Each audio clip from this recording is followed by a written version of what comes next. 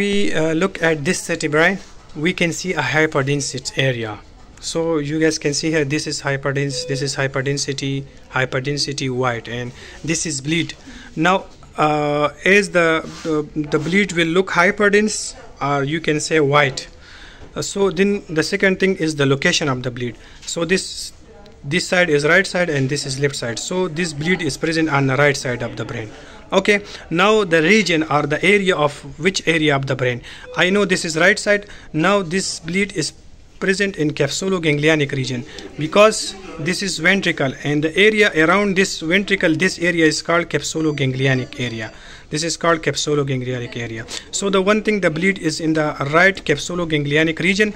But if you see, this is the ventricle, this is called lateral ventricle, this is lateral ventricle. The CSF look black on CT scan.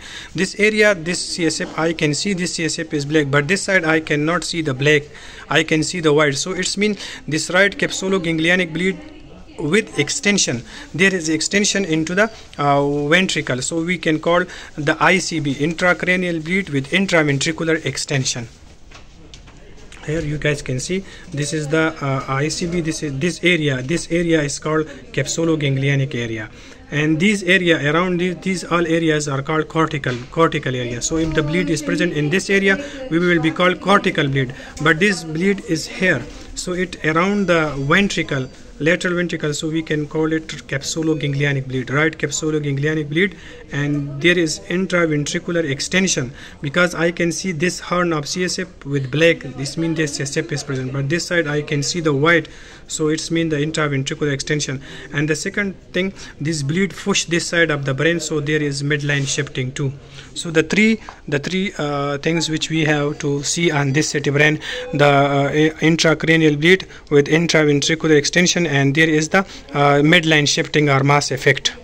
This patient was non-hypertensive and he was presented with headache vomiting from 1 day, and on arrival we did CT brain, and on CT brain it was show the intracranial bleed with intraventricular extension, intraventricular hemorrhage or extension, whatever you can say. So ICB with IVE, and the bleed was located at right capsuloganglionic with intraventricular extension. So in ICB we find a score that is called ICH score, and for this patient the ICH score was 0.4 and the mortality is 97%. We're going to see the topic ICB, intracranial bleed. So for this patient the ICH score was 4 and the mortality for 4 score is 97%. So this score show the mortality in intracranial bleed patient. If first of all we will be looking for GCS, ICH, IVH and AH. GCS, if the GCS 3 to 4 the score will be 2, if 5 to 12 the score will be 1, and 13 to 15 the score is 0.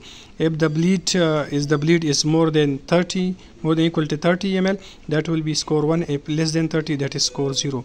If there is intraventricular hemorrhage or extension, if it present, this score is 1. For that the score is 1. If no, the score is 0. If the age is more than equal 80 years, the score is 1. If less than, 0. From GCS we took for this patient the 2, and the bleed was more than 30 ml, so 1, and there was intraventricular extension or hemorrhage 1. So the total score for this patient became 4, and the mortality for the 4 score is 97%. Thank you.